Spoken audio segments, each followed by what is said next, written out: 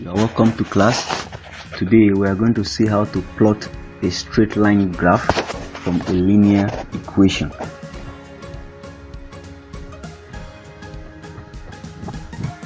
So a straight line graph or a linear graph has an equation of the form y is equal to mx plus c.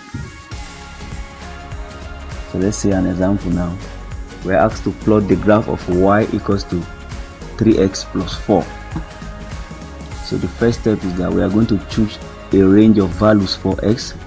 So we choose from -2 to 3. Now we substitute each of these values into the given equation to get our corresponding value of y. Now the next step is that we plot the pairs of values on the graph, then we join the points together. Okay, so let's start. First, when x is -2, we substitute it into the equation and we get y is equals to -2, so we put them together as a pair. When x is -1, again we substitute x back into the equation and we discover that y is 1, so -1, 1.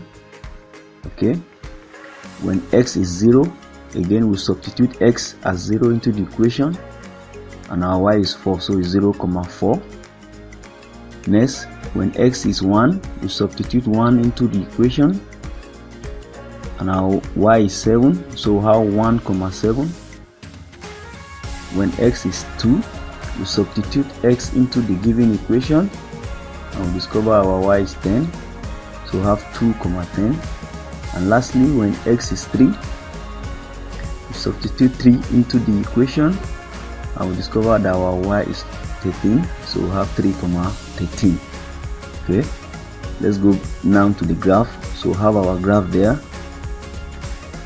First we indicate our x-axis right there,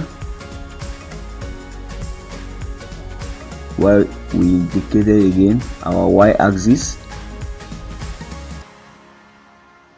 Now we start from the origin, that is where the line intersects. So we number the line now, -1, -2, then 1, 2, then 3. Okay, just like the number line. So right there, that is the negative y, and when we go up we have the positive y. Okay, if you observe, we are using different scale on the x and the y axis. So each of those points that we've gotten in the previous slide, we are going to indicate them right there. Okay, that is the 0, 4, that is 1, 7, that is 2, 10, and that is 3, 13. So we'll just draw a straight line and join it together. Okay, so I advise you to go over the video again to see how we arrive at that linear graph. Thank you.